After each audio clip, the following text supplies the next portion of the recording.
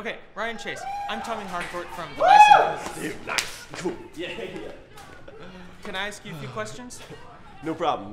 What was your name? Tommy from the Bison. Hey, Timmy. Shoot. Go ahead, man.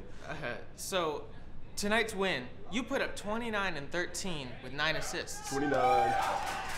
What does that type of performance mean to you going into next week's state final against High Tide? Jimmy, I mean, I'm focused on my team. You know, bringing out the best in all my guys. But, you know, it's just like making sure that the team plays the best it can play. Okay. So any jitters with all the scouts around? No, not at all. But, I mean, the challenge for me is I know what they're looking for when they make the trip, you know? And so then doing even more than that.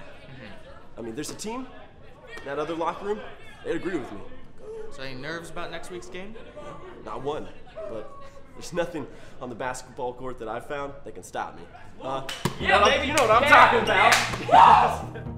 You've been point guard at your high school your freshman, sophomore, and junior years. Is that true? Yeah. Huh. We won state all 3 years. Ooh. You any good? Already set the scoring record. Hey, well that's just because you're playing basketball and points count for 2. If you're playing baseball, that'd only be halfway there, so take that in consideration next time. What? You a starter? Yes. Ever date a cheerleader? Most of them. Do you think of me less as a person because I missed my basketball career because I accidentally signed up for law school? No. Would you prove to this courtroom right here and now with your basketball expertise that it is impossible for a human being to throw this paper ball into a trash can? Wait, that's not true. Yes, you can't technically do. What?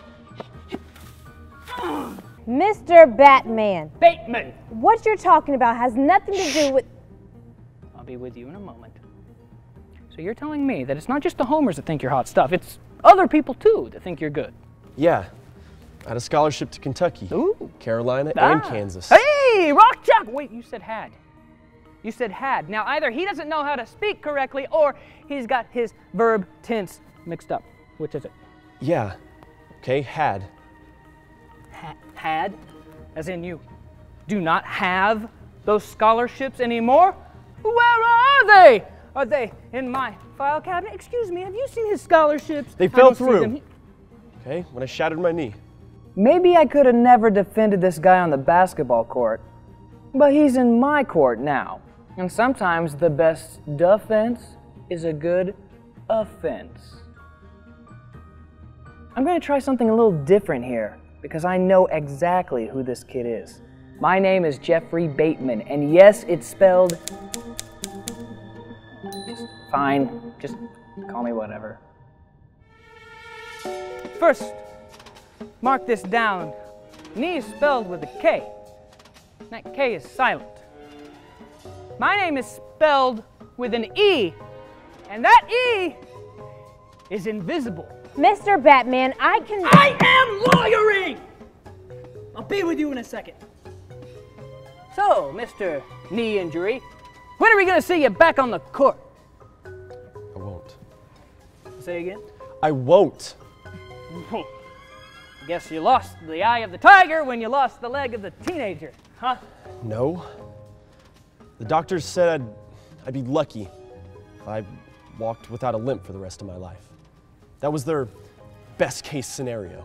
Okay, so we've established that you love basketball. We've also established that your vision beyond that part of your life doesn't reach much further than your jump shot. Surely if you're not going to play basketball, you're going to pursue other things at college, correct? I'm not going. Just because your scholarship left you for another basketball player, just like your girlfriend, doesn't mean you can't do something with your life. I was made to be a basketball player, okay? Without that, nothing. Hey, that's not true. Ryan, you're not nothing. You're worse than nothing.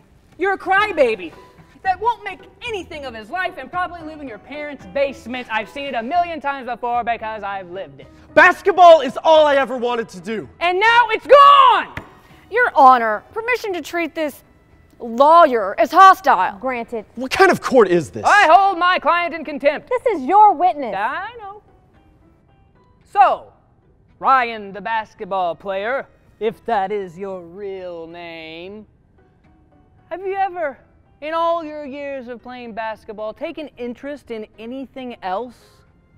Maybe something that would take you, I don't know, say outside of a gymnasium? I'm talking about investing in a person, a place, a belief. What about on the inside? Did you ever find anything that made you feel alive? Like there was something worth living for? Because there are so many things in this life to invest in. I mean, when I was a kid, I had to be about 11, and that's when my parents took us to the Grand Canyon.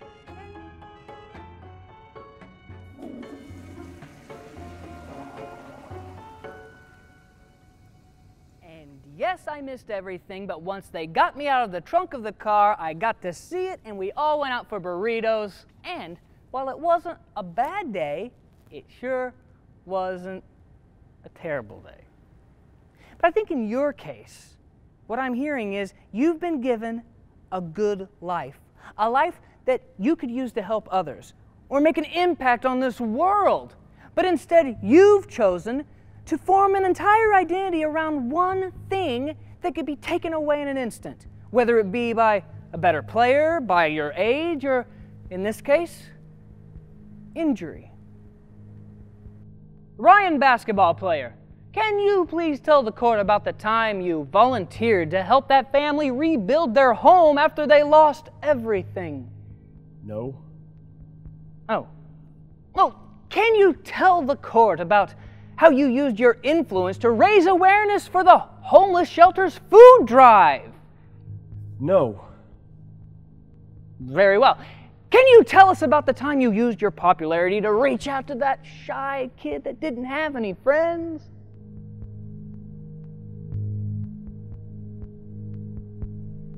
Come on. Why don't you tell us some of these stories? Because none of them ever happened. Well, why not? You're young, healthy, popular, human. You had 2 good knees back then, so that must have been kind of cool. I'm thirsty. I wonder what's in here. Whoops! Would you look at that? It was water in the cup. Does no one understand the mediocre attempt I made at my point here? Mr. Batman, this trial is not about the defendants. If you knock something over, you find out what's inside. In this case, it was water. I wouldn't have known if I didn't tip over the cup, even though it was clear, but you see what I mean. In his case, when you got knocked over, what was inside? Selfishness, a poor me attitude, and nothing. Let me guess. You lost some friends. Didn't get as much attention. You don't know what to do with all your free time now that you're not playing basketball. Yeah. Well, what are you going to do now?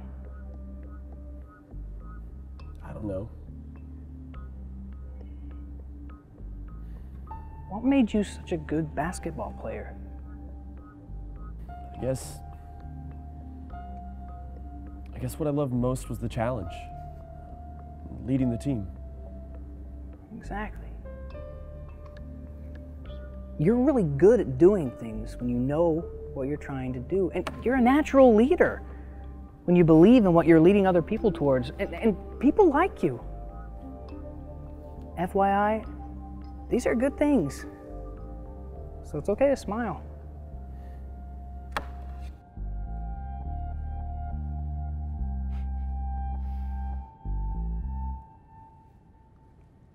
All right. Your Honor, I rest my case. I believe he is on the right track, and a better one than he's ever been on before. No. That's what we've been trying to tell you all day, counselor. Your client is not here because he broke his knee or what he's done with his life since.